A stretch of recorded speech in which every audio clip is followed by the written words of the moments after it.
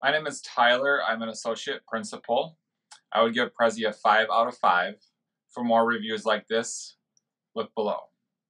Prior to using Prezi, I was primarily using Google Slides or Microsoft PowerPoints, and it didn't work out for me so well because it was so linear in nature, and it felt rather restrictive in terms of presenting a lot of information in an organized or graphical manner.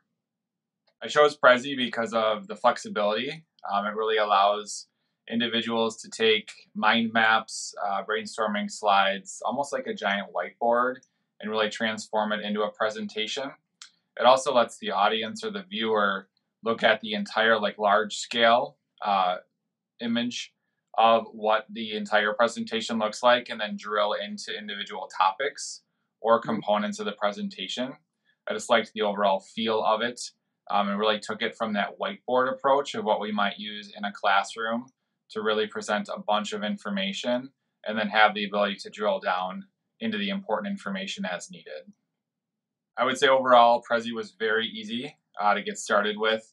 It's got an it has an intuitive interface that is pretty straightforward. The tools that Prezi provides you allow you to really edit and create some pretty visually appealing information in very, very little time. My recommendation, if you're considering Prezi, is to really just dig in and give it a try. In the very beginning, it may feel a bit overwhelming just because it is such a large scale product that allows you to drill into individual content once you're creating it.